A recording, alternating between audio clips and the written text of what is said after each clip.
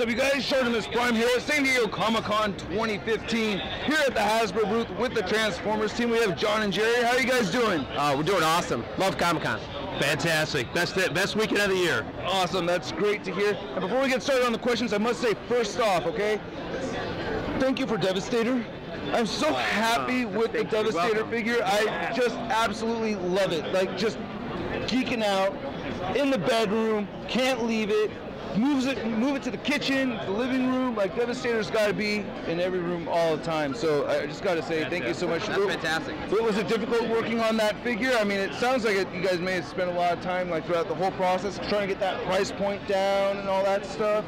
Yeah, definitely. You know, with Jerry can speak to this, but I think when we started this thing, it's price was a factor. We wanted to make sure that we delivered on the promise of doing a Devastator. We wanted to make sure it was big. We wanted to make sure that it had 6 bots that could transform well, and then getting those details as close to the original as possible, while the whole time pushing it forward, which is something we love to do in Generations Combiner Wars.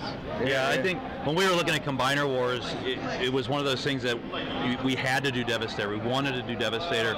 He completed the Combiner Wars. He's like the #1 combiner. We have to do it. We have to do it right. We got to do it in a big scale. He's the biggest of all the combiners. So when we're looking at it, you start looking at costs. You start looking at your tooling and all that kind of stuff in order to do this. And we settled on doing the 6 Voyager scale. Great story though. Takara Tomy actually showed us a 6 liter scale version, not made. It was in pencil form that they drew out on it was unbelievable. It was unreal. It was one of those things where we looked. They said, "Here's the 6 Voyager one, and here's the 6 liter one," and it was drawn out on graph paper. Wow. And we're looking at it, rolled it out on the table. Yeah, rolled out, and we literally were like, you know what? That might be too big. Like it was so gigantic, and then the price point also would have been very high. But it would have been masterpiece scale. Yeah, it would have been. So we ended up selling because we felt for the scale of all the other combiners, and with like the current Voyager scale, the current liter scale, that the Devastator we settled on the size was perfect. So glad to hear it's in your bedroom, in your everywhere, kitchen, in your living room, and everywhere. Awesome. Yeah, awesome. One of my favorite toys I ever worked on. You can see the love in the figure. It's amazing. We have some questions from tformers.com too. So I wanted to ask. A lot of fans have commented on influences from Takara's Brave series and stylings of Hotspot and Victorion. Are there Brave fans on the design team? Brave. I'm trying to think. Is that which is that like Headmasters, Super God, Master Force, and Victory? Is that like in that? You know, the question. I think so. I think that's where it's coming from, if I remember right. Yeah, I definitely like the Japanese series. It's difficult because the ones that I've access to are subtitled.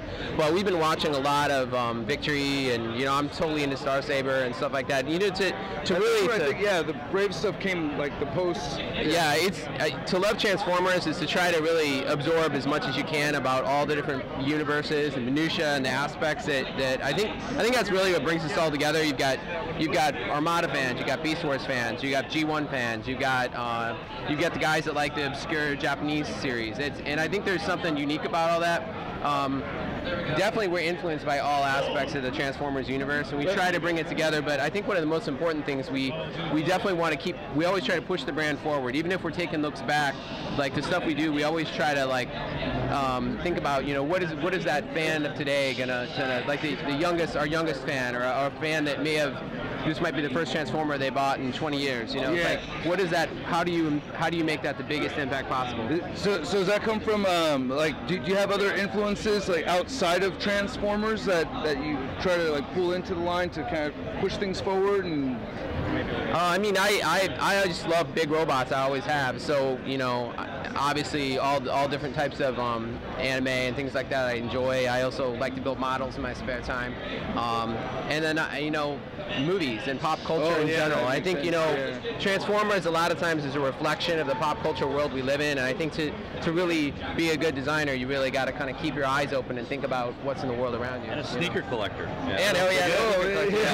crazy sneakers. You guys show them sneakers. sneakers, man. Yeah, check it out. Oh, look, clean white ones. Yeah. Nice. Well, they're actually like light gray. But, sorry. Don't I want to put them down. I bought like 4 pairs of sneakers to the thing, and I debated over like which ones do I bring. Cool. All right, so Robots in Disguise has been a little bit on the low-key side as far as the reveals go. Have we seen everything planned for this year already? For this year, I believe so. Everything has been revealed. I know we had some reveals come out at the media breakfast, and we have, I think there might be some stuff at the very end of the year, but we have product already going into 2016, and throughout that year. We'll have more reveals as we get to New York Comic-Con timing, and then obviously Toy Fair in February. We're just kind of pulsing it out through the year, making sure which characters we're revealing. But yeah, that toy line, the Robots in Disguise line, is doing very well.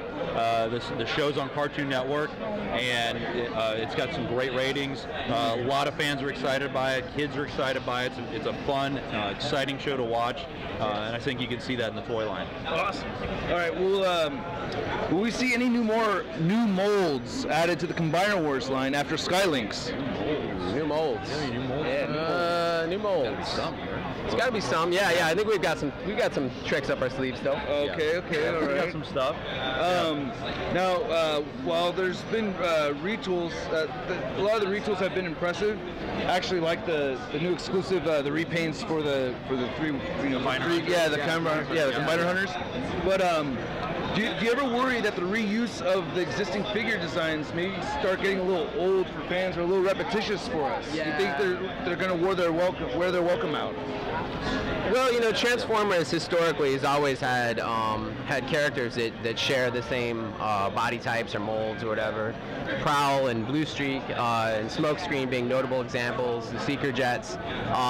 So I think to do those guys any differently, I think would be doing injustice to the brand. I think reuse of molds, I think, is a lot of times is something that we do so we can afford to get some of those great new characters like Skylinks in there, because we want to make sure that we deliver on awesome value for our consumer.